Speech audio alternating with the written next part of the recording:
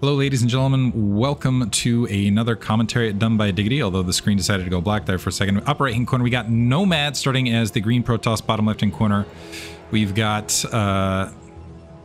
Range starting as the brown Protoss. I don't have an overlay for this, so to spice things up a little bit, I'm leaving stream chat mid-right if anybody shows up as the broadcast continues. So I want to do something a little bit special for this, because this is Kleague. If you're unfamiliar with Kleague, so first of all, let's talk about Ranged, actually. Before we dive into this, let's talk about the players themselves. So Ranged has borderline, honestly, so he's definitely gone up to Gosu League, but honestly he's been kind of almost borderline Pro League lately from North America.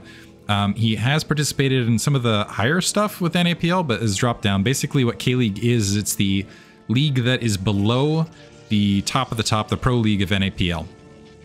So, and this is now the K-League Finals.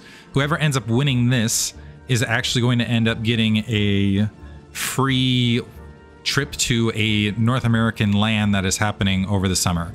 So there is a considerable amount of money on the line. I'm not sure if it covers lodging, but I do believe it covers both the ticket and travel, is my level of understanding.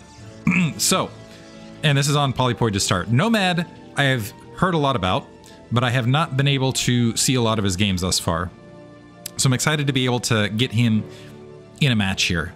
It looks like both players, so we got Gateway Simulator on one side and definitely more of a defensive gateway there from Ranged. We have a forward gate, which suggests we're probably going to see that 10-12 gate. Looks like we are seeing 10-12 gate. This is going to be cross positions. And let's see if Range actually scouts cross position first. Oftentimes you want to scout like your worst case scenario. So I don't know that cross position would be the best direction to scout, but it looks like he is going to check middle first, and then he's going to make his way bottom right. By the way, I also want to give the general announcement, if you want to support K-League, NAPL, the North American scene at large, go ahead and go to the NAPL Patreon, which is supported. Jayun has been doing all of the action around that, and if you want to see the upper level, the NAPL stuff going on, then go ahead and check out Artosis, who's doing casts of that. Usually, I think it's like every other Sunday, if not Sunday. Anyway, Range checking bottom right, now making his way. Nomad holding the ramp. It looks like he is investing 2 initial zealots. Is he going to go? So often, some players, like I've seen Bonneth for sure, tack on that Vespene Geyser right off the bat. It looks like he's going to try to gauge what the situation is before dropping, potentially before dropping that gas.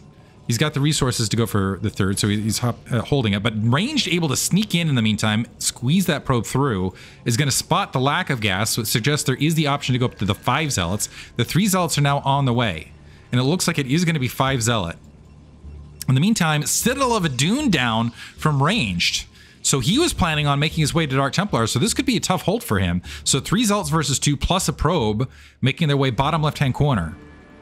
Actually, didn't catch that. So actually skipping Dragoons as well. Might need a shield battery. That's probably what this pylon is for, is to go ahead and get a shield battery down on the front to provide some support. The question is will it be in time? So shield battery now constructing. A Dragoon is constructing as well.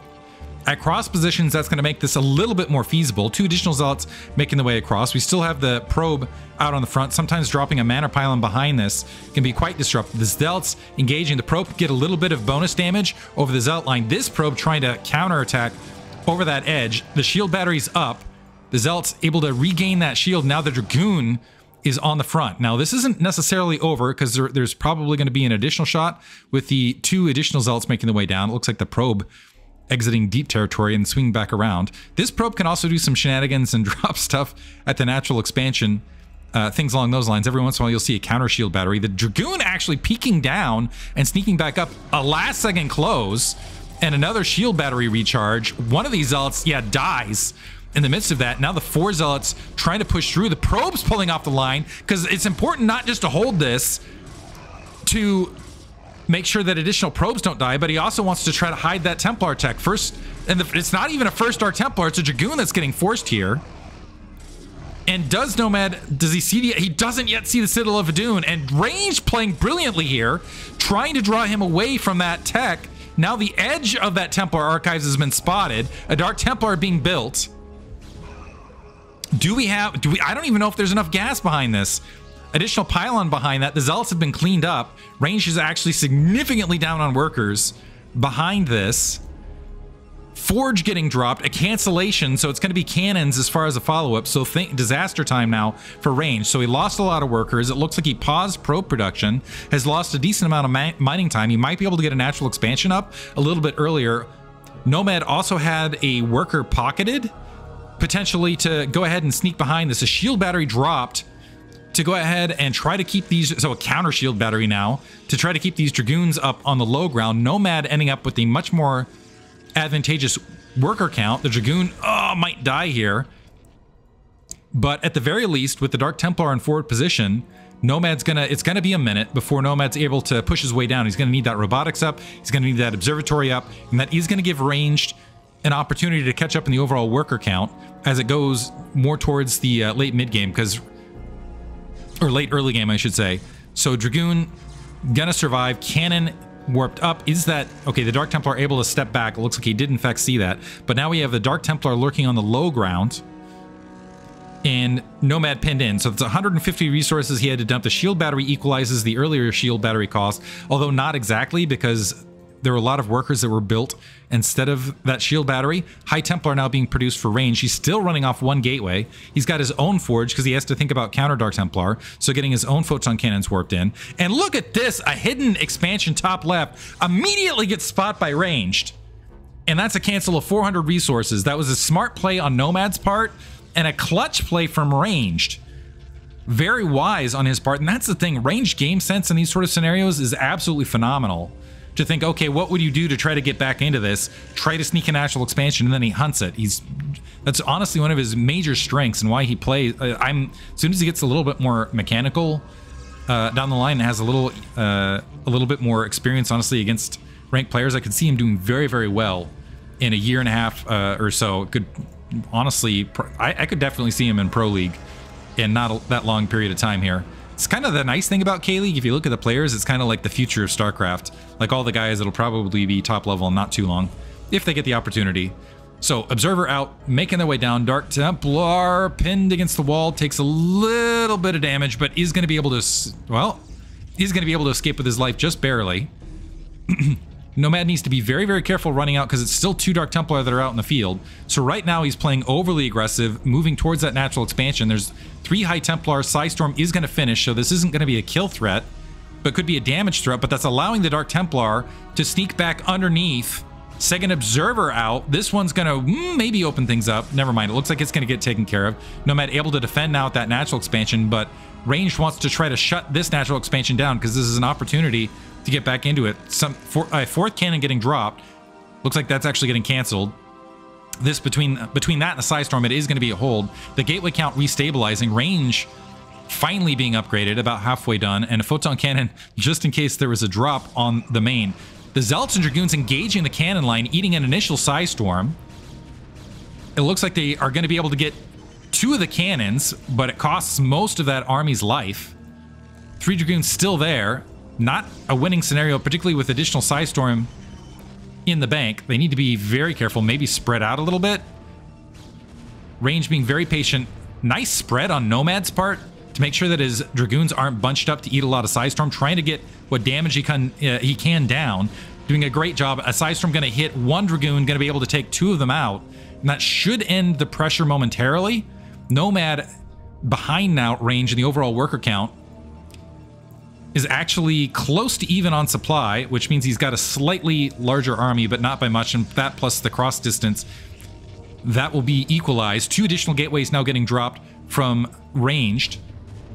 And the Dark Templar making its way back, marching out with the Dragoons to go ahead and clean up that Zealot and the Dragoons. Might even be able to get the Observer here.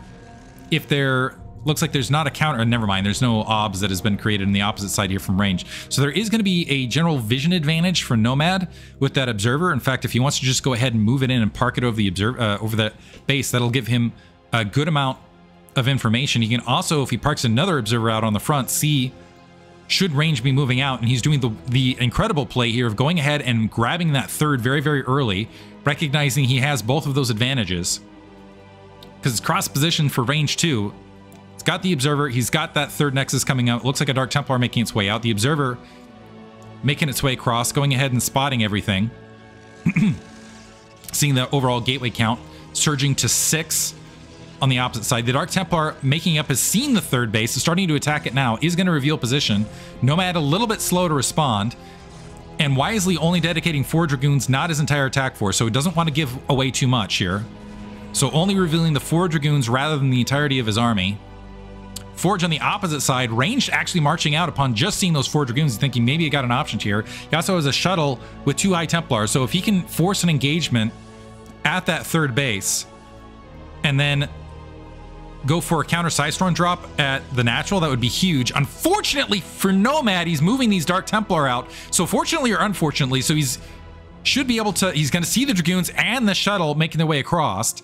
So both players going to have that spotted. Dark Templar unloaded, and this is going to be disaster for range potentially because he has no observers and Nomad spotted it. But this able to sneak through, is Nomad going to react in time? It looks like no. That is going to be a massive hit to Nomad's workers. He does have 3 Nexus, fortunately, to go ahead and replenish that, so he's not out of this. He's also got these 3 Dark Templar. There are cannons on the front, but this will certainly shut down that third. Pylon being built currently. Dark Templar upon Dark Templar right there. That actually able to detect a Dark Templar with Dark Templar. Here at the 6 o'clock, the shuttle going to sneak back and try to find an opening. We have Dragoons planted there to absorb that shuttle, but still not a lot of mobile detection. We do have 1 cannon along the Nexus, but there's still a lot of exposed tech otherwise. The Dragoons now fielding back forward. The shuttle swinging back around. The third base is up. Nomad still has some work to do to catch up. He is mining off 3 bases. Looks like a Zealot managed to empty, but not the Dark Templar, and that is unfortunate, because had a Dark Templar landed, that could have been brutal. Ranged, now it looks like has an observer out in the field. Defensive pylon there, by the way, at the 9 o'clock location to spot additional drops making their way in. Nomad anticipating the attack. He's down a significant amount of supply. Some nice macro by Ranged behind this. Off the 2 bases. A worker going to go ahead and wander out and see 2 Archons leading on the front. That's +1 weapons, by the way, versus no upgrades for Nomad opposite side.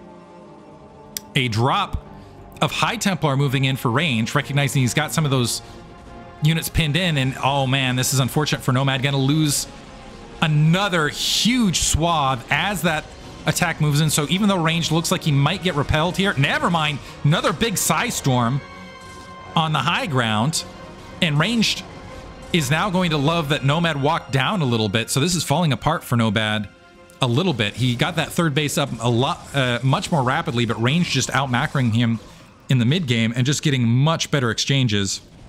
Shuttle still sitting there in the main. It looks like they morphed to an Archon, and ranged has a rogue Archon now in Nomad's main, and Nomad can't back out to defend it, because if he does, he ends up losing his third. So workers trying to defend themselves.